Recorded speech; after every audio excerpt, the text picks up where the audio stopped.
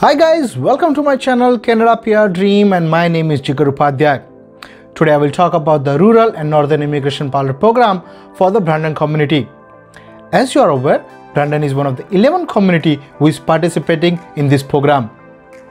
If you don't know anything about the Rural and Northern Immigration Pilot Program, then please watch my video I made specifically for Rural and Northern Immigration Pilot Program. If this is the first time you are tuning into my channel, I request you to subscribe to my channel so you can get more video and the information about the Canadian immigration. So now, finally, Vernon has announced the community criteria by which you can move permanently to Vernon, Manitoba. If you don't know anything about the Vernon, let me just give you some brief info about the Vernon. Vernon is the second largest city in Manitoba. It's located about 2.5 hour drive from Winnipeg, about 215 kilometers away from Winnipeg. It has the population of about 49,000 people. So now let's check out the community criteria for the Vernon and how you can move to Vernon as a permanent resident. So when we talk about the community criteria for the Vernon, the first step you need to follow is to create the profile in Vernon. I will provide the link where you can create the profile in the video descriptions of this video. Once you create the profile, you need to provide your IELTS score, your passport details, your proof of fund, your ECA, your education credentials, those info, and most important, your resume. You need to make sure when you submit all this information, the resume has to be a Canadian style. I have provided the link for the Canadian style resume in my video description, so you can check that out. What should be included into your Canadian resume? First, it should include your full name, your contact details, your email ID, how they can reach you. You need to include that one. Apart from that, you need to include your education history, your professional history, that's your experience. You need to include those one. What are your job duties for your designations which you are currently performing? You need to mention all those things. Another important thing which you need to mention in your resume is references for your work. If you have 3 references, you can include those one, and whenever you are including the references, you need to make sure you include the full name of your referee, their designations, whether they are supervisor or whether they are the director, whether they are the HR, and their contact details, your email ID, their phone number. You should include those things. So make sure you submit resume according to the Canadian style. So now you have the resume ready, you have the profile ready. Now what you need to do is to apply for the job. So once you apply for the job, Economic Development Vernon will receive that your applications for particular job, and when they receive it, they will screen it and they will send it to the employer who has posted the job. So that means you cannot apply for the random job. You need to make sure you apply for the job which are available on their website. You cannot just find the job on the job bank and apply for the Vernon. You need to make sure you apply for the job which are available only on their website. Once you apply for that job, your resume will be forwarded to the employer after screening your resume, depending on your skills, your experience. So you need to make sure you make resume according to Canadian style and provide as much information which you can provide. So once you apply for the job, then it goes to the further process which is called a screening process. Once they receive your resume, they will screen your resume according to their requirement based on your education and experience.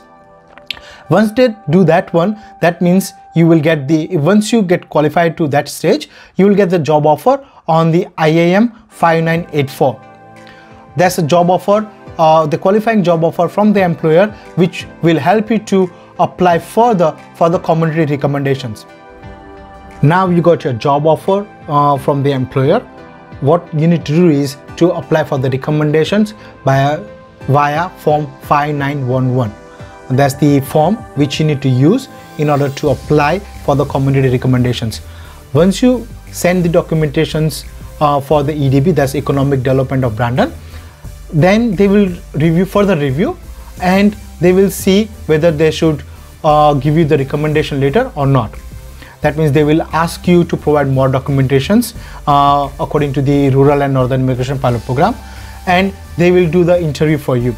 So making sure that you have the desire to stay in that community, because that's the main point of this program, is to make sure the skilled worker stays into the rural community.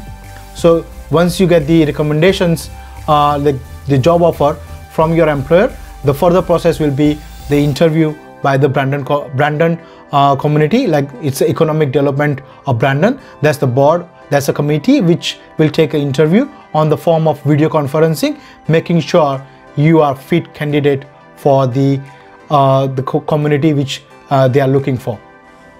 Further step is, once they receive your applications and once they receive that, after the interview, 3 things can happen. First is they will approve your applications, so you can apply for the PR. They can put a hold on your application or they can decline your job offer. So if they approve, that's well and good. You move on to the next stage, is by applying PR and the work permit, which we will talk later in the video. If they put it on hold, that means your file goes back to the pool for up to 6 months. So they will do again the assessment criteria based on their point requirement. They will do the criteria and make sure they might give you a job offer, like the recommendations, within the next 6 months. If you don't get any answers for the next 6 months, that means you need to go back to your employer and ask for another job offer which you did previously. So as we talked earlier, that if you get approved, what happens now? So once you get approval, then the Economic Development Office, which is the authorized office to give you recommendations, they will issue a letter federally. So that letter, the recommendation letter, which can help you to apply for the permanent residency. So you need that letter in order to apply for the permanent residency, and you have only 6 months from the date you get your recommendations from the Brandon community. So you need to apply for the permanent residency during that time. So now you have the recommendation from the community, and now what you need to do is to apply for the permanent residence application to the IRCC. You need to make sure you give all the documentations with your applications, otherwise it will be returned, or they will ask for the more documentations to make sure that your application is complete. So that might delay your application. So make sure you provide all the information required to apply for the permanent residency. So once they receive the applications, if it's complete, now you can apply for the work permit. That means like you go for as a normal work permit because you have the recommendation letters and the IRCC has received your applications. So because they need a worker in rural community, you can apply for the work permit as a normal channel, and then once you receive your work permit, you can move to the Brandon community and start work over there and wait for your permanent residency. So that means you can come to Canada before you get your PR and work and wait for your PR to get approval. Now your hard work paid off. Now you're permanent residents of Canada. You move to the Brandon either on work permit or directly as a permanent residence. Once you are in Brandon as a permanent residence, your employer will connect you to the services offered by the community and you can establish your family here. Now let's see how much time and what will be the time durations for you from step 1, that's creating the profile, and up to you can get the PR. So now let's check that time duration. So you can see here, it only takes 45 days for Brandon to approve or decline your applications. Once they approve your applications, within the 90 days you will have the confirmation from the IRCC once you submit the application to the IRCC that they have received. Once they receive the applications, you can apply for the work permit, and once you get the work permit within the 60 days, you can move to Brandon and start working and wait for your applications to get approved for the PR. So the total duration is about 12 months, but if you act faster and submit the documents in a timely manner, then you will get this PR under the 12 months. That's everything for the Brandon Rural and Northern Immigration Pilot Program. If you have any questions or concern, please comment so I can provide you the answer which you are looking for. Please don't forget to subscribe my channels and share this video to your friends.